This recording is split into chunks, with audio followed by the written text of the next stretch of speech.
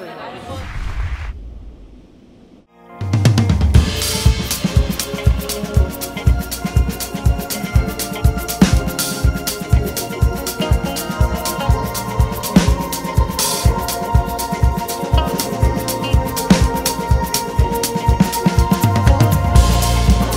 Week is an activity that we do every year since we have global studies here in the Humanities Department, and consists in different activities that links globalization with different topics.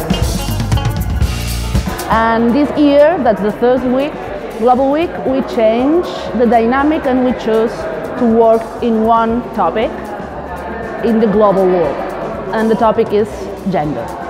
If we want to achieve a better world, we need to pay attention to gender and, let's say, gender inequalities.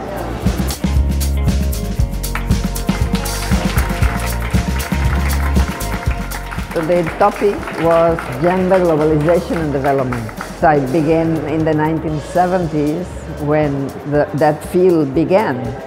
There was nothing about this before. So has become a very big, very large field because it has everything. Some things have improved and other things are the same. For women, there's been a tremendous increase in employment worldwide, what we call the feminization of the labor force at the global level.